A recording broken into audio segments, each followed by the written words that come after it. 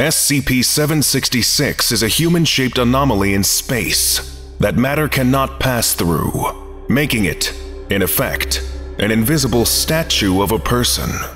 Plaster applied to the anomaly has allowed researchers to study its shape.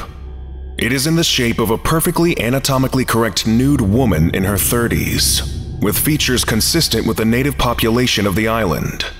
It is running, mid-stride, and looking behind, up, and to the left.